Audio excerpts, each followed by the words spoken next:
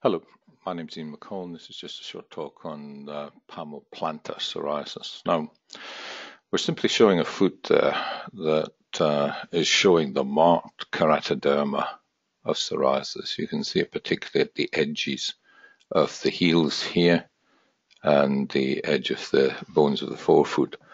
But you can see it's also extensively involving the arch of the foot and extending up onto the side of the foot here. It has the characteristic silvery scale and the background salmon color of psoriasis.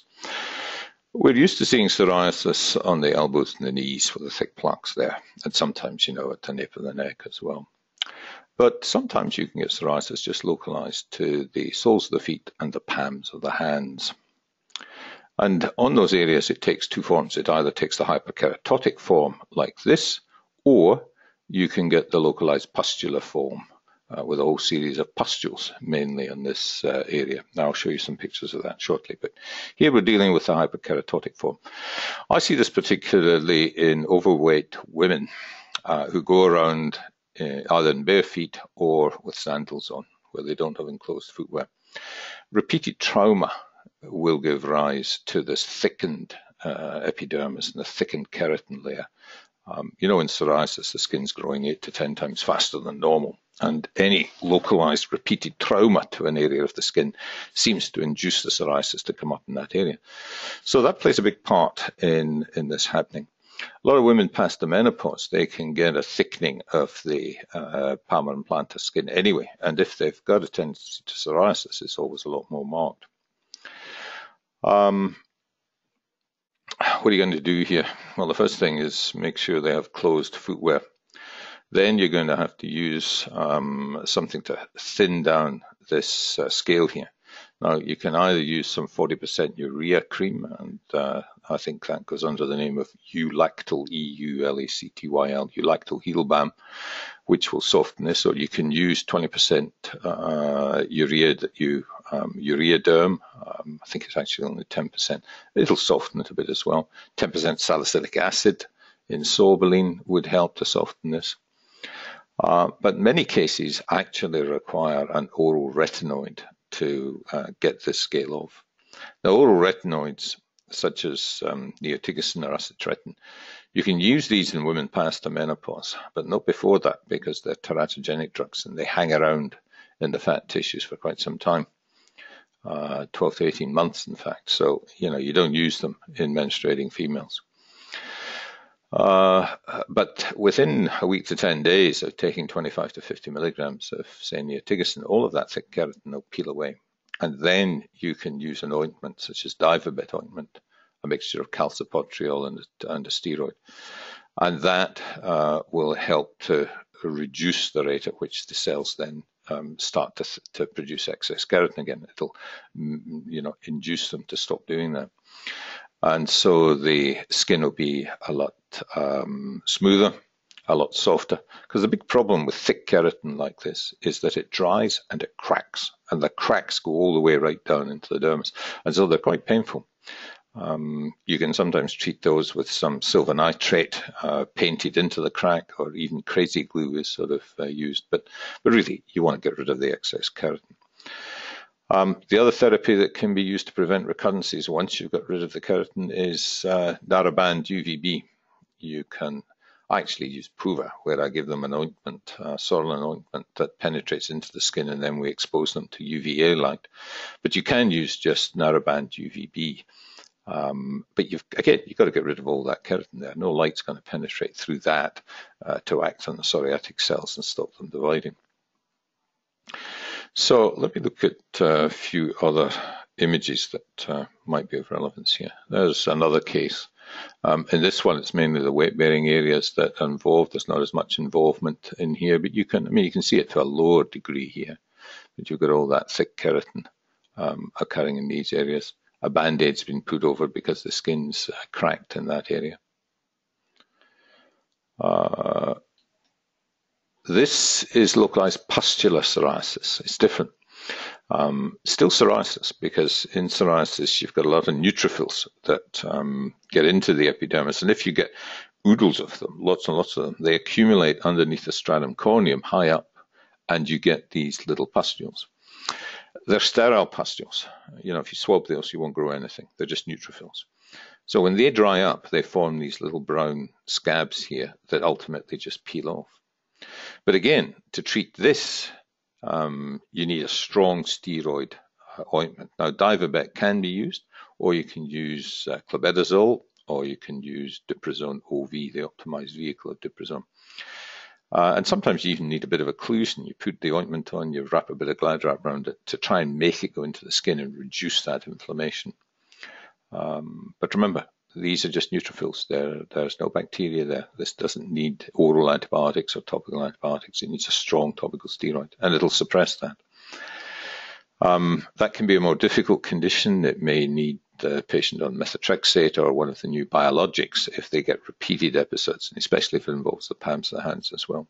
But that's localized pustular psoriasis on the soles of the feet. I mean, there's your classic psoriasis there. You know, again, thick scale at the knees, big thick plaques on the front of the shins there as well. Sometimes when psoriasis affects the hands, it looks like this. Again, it's usually over the major trauma-based areas, and you can see the way the scale has dried up and cracked in these areas here. You can see the edge on that too. It's often very typical of psoriasis. Just another, we'll leave that one. If you're looking at the histology of psoriasis, you've got this thickened epidermis here. These are the papillary the dermal papillae, I should say. Little blood vessels here. A lot of neutrophils come out of these and go into the epidermis. And if a lot of them accumulate under here, then you get the pustules. Here you've got parakeratosis, retained nuclei in the stratum corneum here. You haven't got a granular layer. You know, there's no granular layer. And often you'll get that, or a minimized granular layer in psoriasis. And that's the thick layer of scale there with retained nuclei. We've got another example of it here. That's a psoriatic acanthosis. These are the prominent dermal papillae, this thin suprapapillary plates, the neutrophils coming out of there into the overlying epidermis, retained nuclei in the parakeratosis here, and loss of the stratum granulosum. You got these clubbed reti ridges as well. It's another feature of thick plaque psoriasis. I mean, that would be the histology of that leg, that the lesions on the leg there that we saw that particular case down there. Just a couple of other little examples of psoriasis of the hands. Tiny wee pustule there, that looks vaguely dermatitic as well. You know, you'd look at that, you'd wonder about an infected Pomphylix eczema as well. So you've got to look at the rest of the patient carefully. There's, what other ones do we have? Yeah, we've just discussed that. There's another one in the hand. Again, threatening with pustules there, but still that typical psoriatic scale. So again, strong topical steroid, either Divabet or Duprazon OV or clobetasol to knock that back. Last picture, yeah. There's another one that's mainly localized to the instep. Now, you'd look carefully at that. You'd wonder about a dermatitic process there. Sometimes psoriasis can get a bit itchy and can look vaguely dermatitic, but you've got to look at the rest of the patient. You look at that edge there, it's more psoriatic as well. I'd scrape that, by the way, for fungus, if I got something a bit unusual like that. And I think lastly, yeah, we've got another, one of the other consultations here is on pustular psoriasis, and this was just to indicate that pustules don't mean infection. You can see all those neutrophils coming out of the dermal papillae vessels there, coming up to the epidermis. So you get enough of them, that's when you get the pustules like this. So a strong fluorinated steroid on this, maybe even with occlusion at night to get that. I've commented there that most of these, it's still a good idea to take some swabs and take some scrapings just to exclude a fungus, because occasionally you get a tinea of the soles of the feet and you'll get a vesicular reaction to tinea. But if the initial lesions are pustules like this, it's usually localized pustular psoriasis.